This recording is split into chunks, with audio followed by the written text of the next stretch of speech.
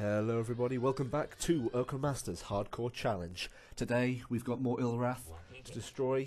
Yeah, don't care about you. I didn't really mean to chat, to be honest. I want to just destroy you.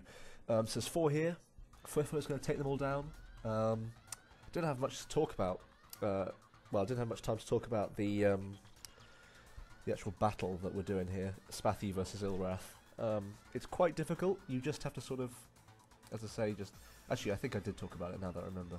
Yeah, you basically just have to get into the sort of perfect range where the Ur-Wrath appears and the missiles just about sort of hit it. But getting that range is quite difficult because, of course, at the same time you don't want to be hit by the fire because, well, we've only got Fwiffo on board. He's a very solitary sort of guy. He likes to be on his own. He doesn't like, you know, people sort of getting in his way. It is confusing because there does appear to be 2 Spathi in the ship, controlling the ship. Doesn't make much sense considering that the only Spathi you have is Fwiffo. All the rest of our crew are human crew and Pekunk crew. And so that picture is slightly breaks the immersion, but you know, we'll forget about it for now. We'll just pretend that Fwiffo is both of them, but he's sort of so agile and all over the place. He sort of appears to be in 2 places at once. That's how I see it. He's just all over the place in that little cabin. I don't know how big these ships really are, to be honest. It's the one thing about this game that I definitely noticed like immediately is that the sort of sizes of the ships, I don't quite understand how big these are meant to be, because obviously in Melee they're like the size of planets. The lander's pretty big on the surface of planets. Obviously it's not meant to be like a proper scale, but it means it's actually quite difficult to get a real idea of how big these things are. And also in Melee the flagship is actually about the same size as any of the other ships, which I don't think is quite right, considering, especially on the menu on the right hand side, it looks about, you know, 10 times bigger than all the other ships. And the Sa-Matra as well, it's hard to tell how big that is because it appears different sizes depending on, you know, the cutscene or in the game or whatever. So I don't know. I don't know if there's any sources anywhere that really specify like the absolute size of these ships. But it'd be interesting to find out. I mean, I guess you could sort of guess from the fact that these ships hold roughly 10 to 30 crew on average. Some of them hold more or less, but I don't know. I just don't know how big. I can't remember. I've never watched Star Trek, you see, so I don't. How many people was on the Enterprise? Because I remember sometimes on the Enterprise, I've seen some episodes of Star Trek. I'm not like a huge fan of it, but I've seen some episodes where there's literally like 3 people on the ship. It's hard to. And again, it's sort of hard to tell how big it is. Well, from what I've seen, maybe when it's like landed on the surface of a planet, it's easier to see. Someone in the comments who knows more about Star Trek than I do, because literally all I've seen is like little clips of it on YouTube. Like I've never actually watched it. Maybe I should go and look and find out for next episode. But I imagine an Earthling cruiser is about the size of the Enterprise, maybe. So maybe that's sort of roughly the sort of scale that we're talking about. But then an Ur-Quan dreadnought seems like it would be quite big, and the Kohr-Ah and maybe Sa-Matra as well. The Sa-Matra reminds me a lot of the Star Wars X-Wing. I don't know whether there was a bit of like a reference there or something, but it does look a bit like that. So maybe it can't be the size of an X-Wing, obviously. It's an X-Wing if it's one person. But yeah, the sizes I don't know much about. Anyway, this battle is nearly over. My goodness, it's so long. I remember actually doing this. I'm recording my voice over the top of this because there's absolutely no way. I don't know if you think that I'm an absolute pro and can just sort of chill out while doing these fights. I'm like really concentrating hardcore when I was actually doing this live. I decided that for these sort of episodes where I'm basically just going to be doing these really quite difficult fights, I'm going to just record over the top of them. Well, we'll see. I do comment over the top of them. But if it's like not very good commentary, which it wasn't in this case because I was just so like concentrated, I wasn't like saying anything. I was like try-harding really bad, so I decided to scrap that commentary. So I'm just doing it over the top. But if we get some good stuff, then we'll see it. It should be funny. But these battles are just really boring, really. Like, they just take ages.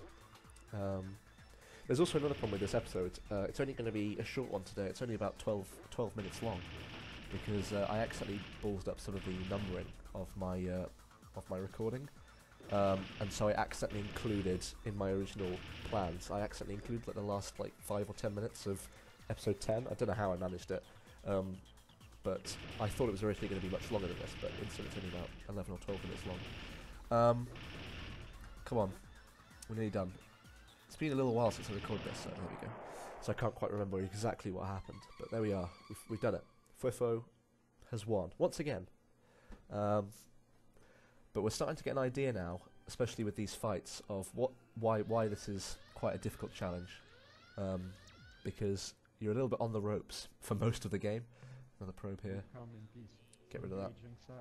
One of the best choices we made to get rid of the probes straight away. Get the destruct sequence, self-destruct sequence really early on, so we don't have to worry about these probes. Because in the first couple of episodes, my God, it was so annoying.